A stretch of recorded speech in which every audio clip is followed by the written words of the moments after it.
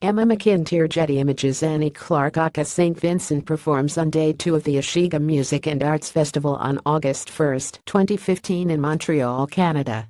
Fiona Apple delighted fans with a surprise appearance from St. Vincent's Annie Clark on Saturday, September 30 during her set at Transpecos Festival in Marfa, Texas. The indie rock queens looked like best friends, giddily laughing and hugging as they performed Pale September and The Brain's Money Changes Everything, made famous by Cyndi Lauper. Watch video below. After the gig, St. Vincent shared her adoration for Apple, writing on Instagram, "Fiona, I have no words. You saved my life. Thank you. I will love you forever." Earlier in September, Apple performed live for the first time in nearly a year at Ohana Festival on Dana Point, California's Doheny State Beach.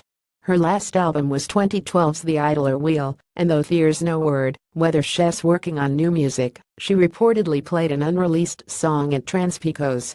St. Vincent's upcoming fifth studio album, Mass Seduction, is scheduled for release October 13. Money Changes Everything, Pale September,